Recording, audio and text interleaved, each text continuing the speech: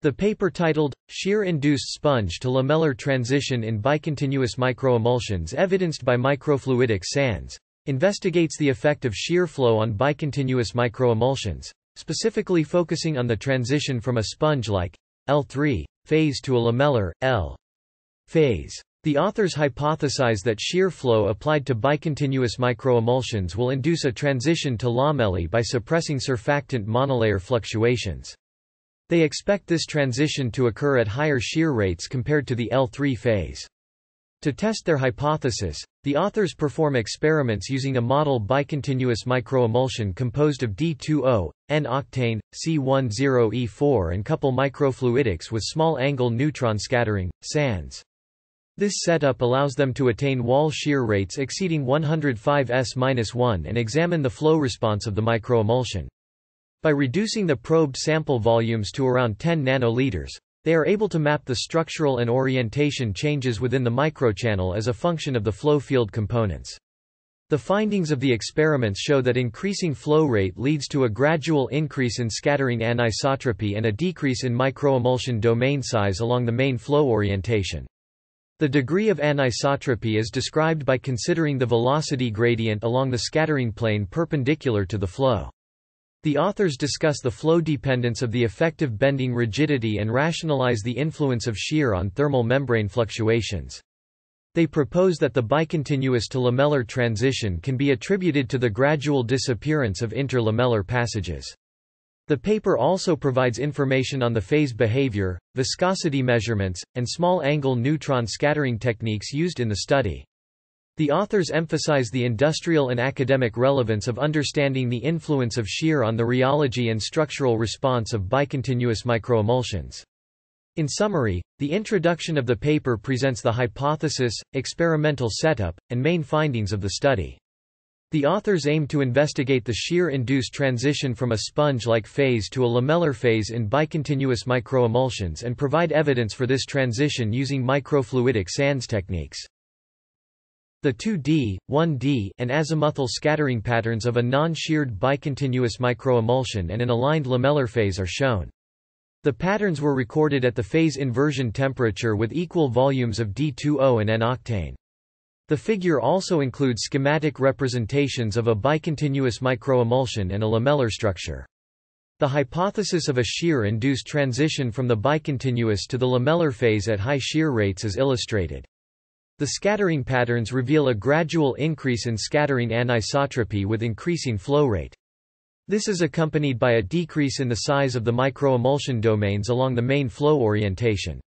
The degree of anisotropy was consistently described by considering the velocity gradient along the scattering plane perpendicular to the flow.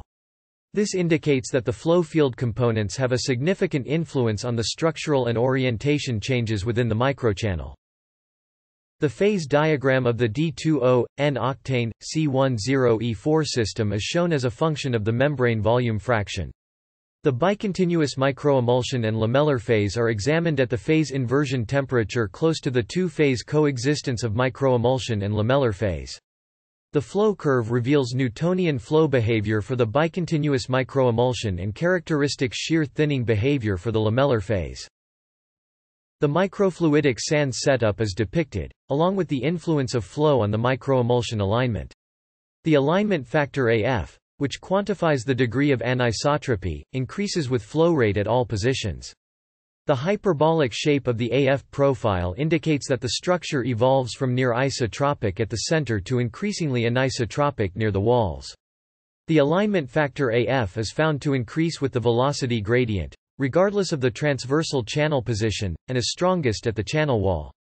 The collapse of all AF data onto a master curve when plotted as a function of the median velocity gradient confirms the alignment of lamellar membranes parallel to the flow direction and normal to the velocity gradient vector.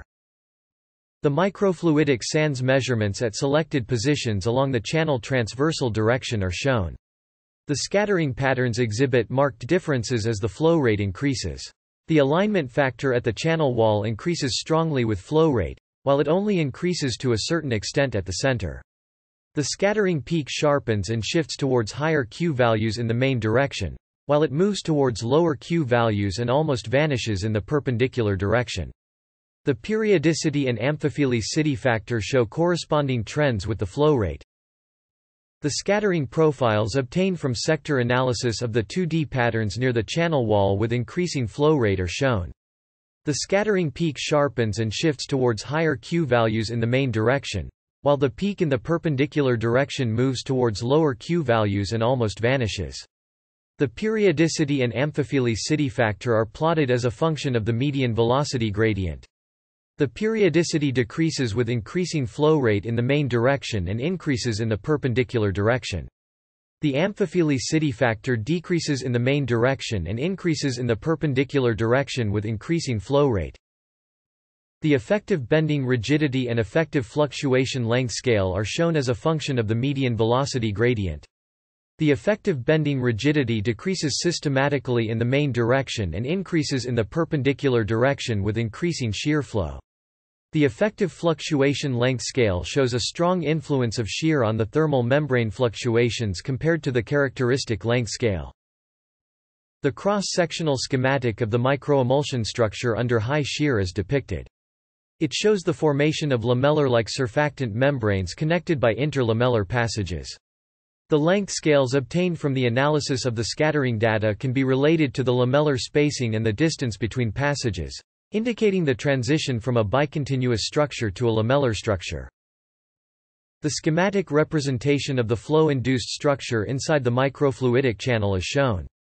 It illustrates the evolution from the initial bicontinuous structure at the center towards a lamellar structure at the channel wall.